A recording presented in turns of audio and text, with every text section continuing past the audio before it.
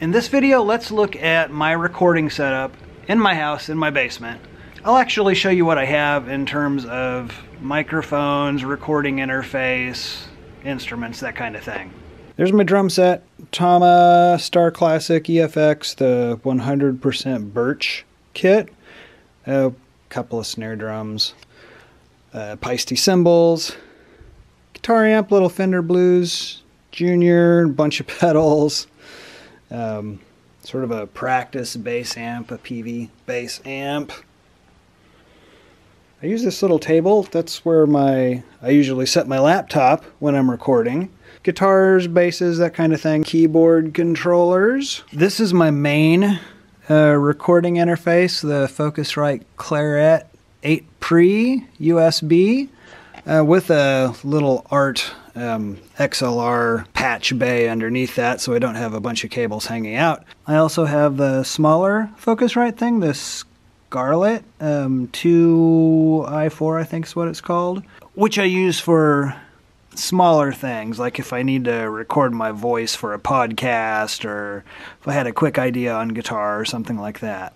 Some type of Audio-Technica headphone, they're good. I don't actually have speakers at the moment. Now let's talk microphones for a bit. I've got quite a few Shure SM57s. Work great for drums, toms and snare. A couple of 58s for vocally things.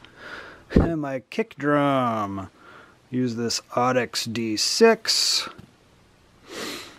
I actually love this, the Audio-Technica, what is it, ATM 25.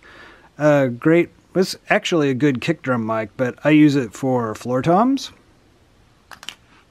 For overheads, Audio-Technica AT2021. Apparently I like Audio-Technica and Shure microphones. So for vocals, the AT2020 works really well.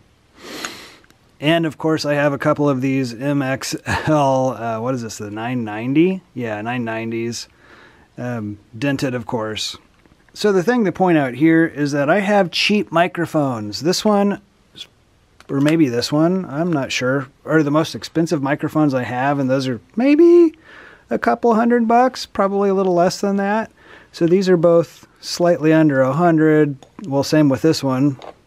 70 or 80 bucks. These were about the same, pretty cheap, but they do a great job.